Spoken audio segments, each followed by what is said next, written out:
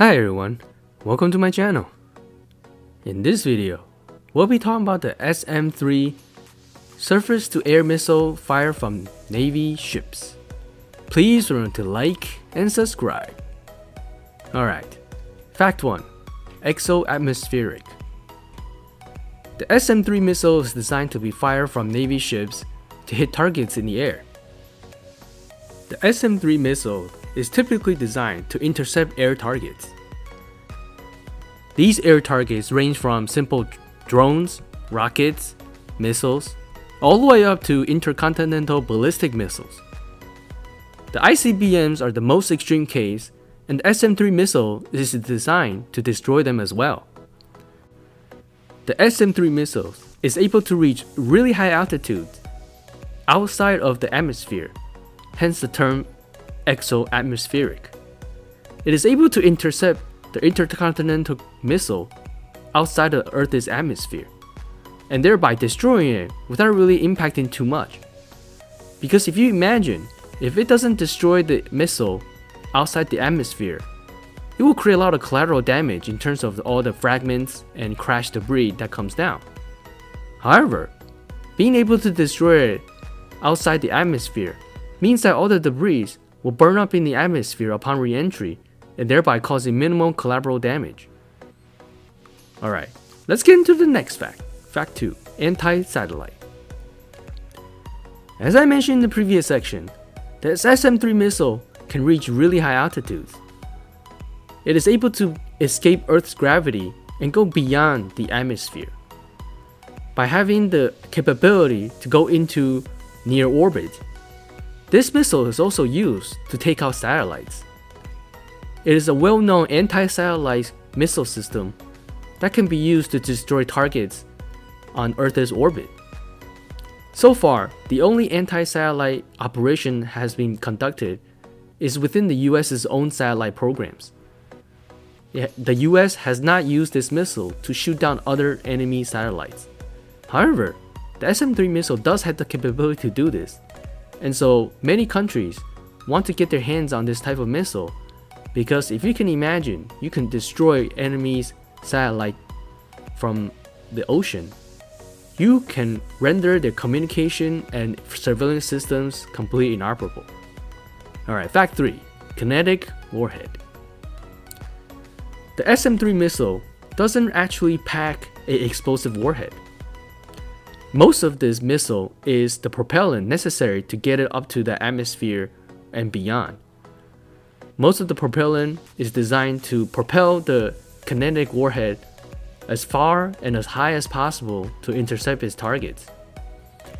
And so, because it rises up above the Earth's atmosphere in such great heights, also at very high speeds, there's really no need to pack any sort of explosives.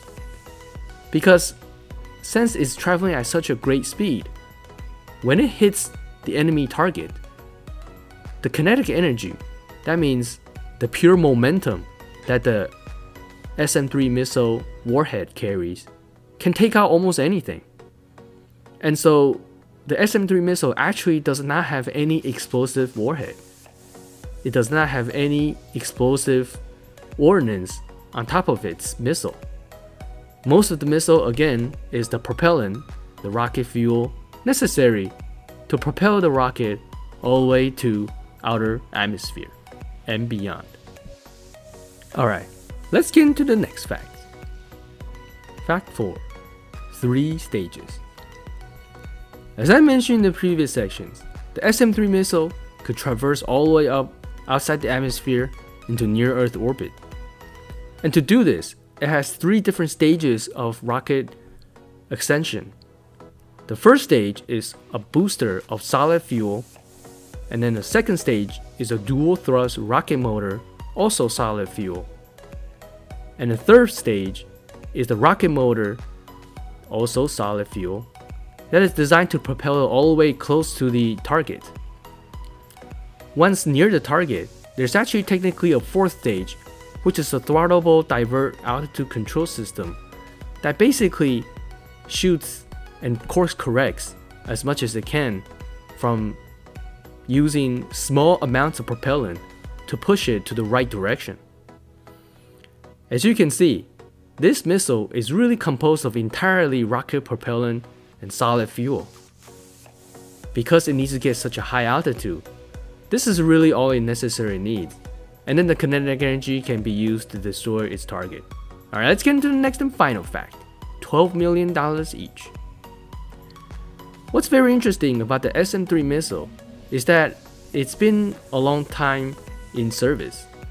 It has been used since 2014.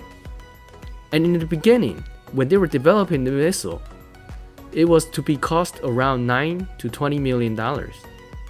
However, the cost steadily went up and went up to $18 million in 2018.